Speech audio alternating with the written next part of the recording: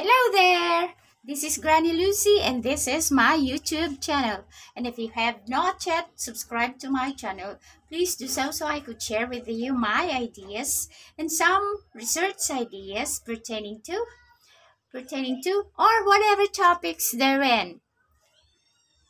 As of today, in this video, I want to share with you how to propagate and some care tips about the boncel plant. The boncel plant is the sensevira cylindrica or the starfish boncel cylindrica. Some other call them African spears. African spears because it looks like this. I'm gonna show you. Focus a little bit. Sometimes it's hard to video all alone by yourself. Here, focus it a little bit. Focus it. So this is my boncel with its spears spreading with the light green foliage with a dark green concentric circles from top to bottom. It is one of the rare plants and it is considered as succulent. Succulent, so it need not to water frequently, maybe once or maybe once in 2 weeks, enough. Or wait for the waters to completely dries up, then water again. This plant is best in indoors, likely on shaded areas, dark corners in the house, so you can put in your office table because it has it is an air purifier.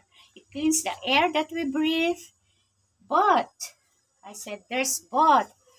You have to caution because it has a toxic characteristic that if the children will play with it or your animals, your pets, may swallow it.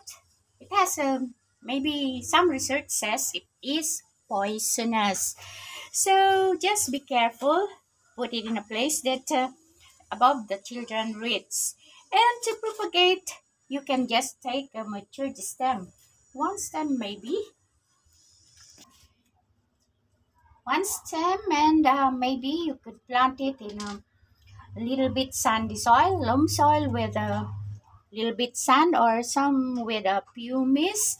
And I have here like this, one like this, here, this one, planted. And just let it stand there for about a month until the root will establish. And if the roots has established like this, there's a spike. There's a spike there. See? Can you see the camera? There's a spike there. Or maybe it will go like this. Some sprouting. Can you see? Cannot make it. Oh, there's a sprouting or maybe some few more. They're growing more. And after, if it is densely, so you can divide it one by one to give a space. So just leave it there, some little water, and that's the care of the boncel plant. So see you again by next. And to those parents whom I shared this is for you, so to propagate your plants. This is Granny Lucy.